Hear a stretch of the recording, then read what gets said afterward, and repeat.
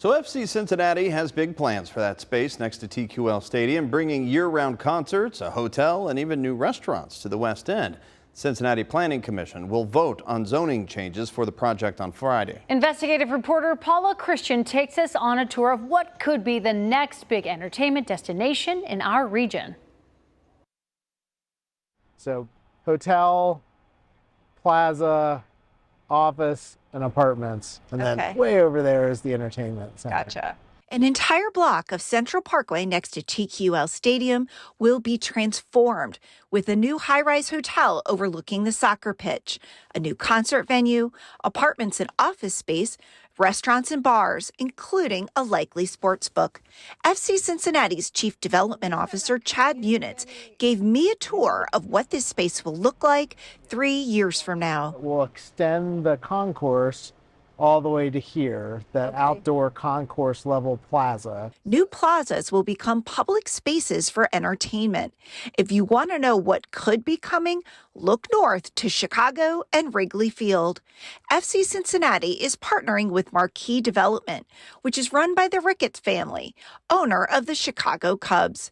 They developed Wrigleyville and Gallagher Way next to that ballpark and will plan the events outside of TQL Stadium.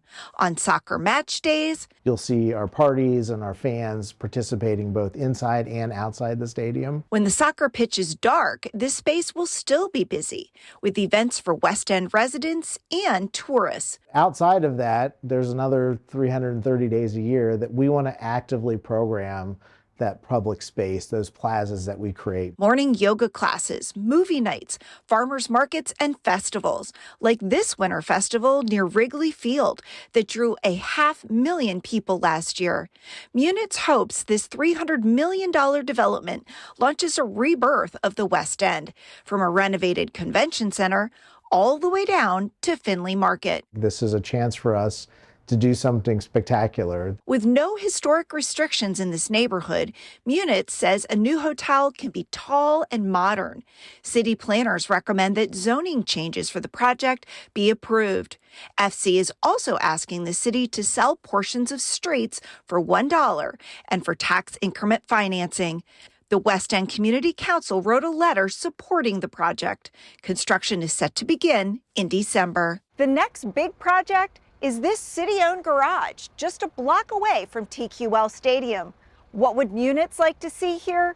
Well, like many in the city, he wonders if a new arena could possibly fit here, creating a boom of investment in the West End. Paula Christian, WCPO 9, I-Team.